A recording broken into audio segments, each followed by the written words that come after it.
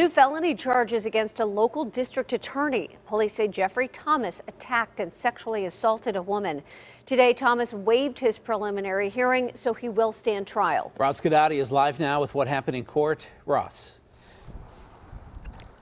Investigators say Thomas attacked a woman inside of her Somerset County home after she repeatedly told him she was not interested in any kind of relationship with him. The latest charges stem from an incident on September 18th of this year in which Thomas allegedly sexually assaulted a woman inside her Windber, Somerset County home.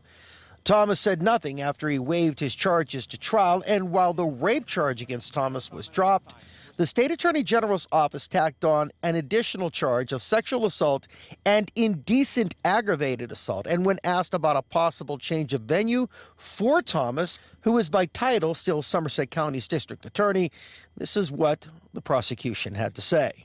I think the people of Somerset County deserve to hear the facts and circumstances of this case. I literally got this text from Ryan Tuter, who is a defense attorney for Mr. Thomas. He said, quote, "This is no longer a rape case, as evident by the attorney general withdrawing the rape charges. As more facts surface, you will see what really occurred, and this is not a sex crime.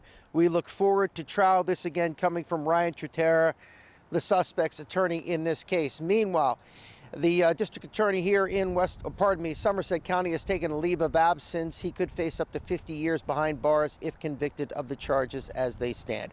Reporting live in Somerset County, Ross Guidotti, KDKA News.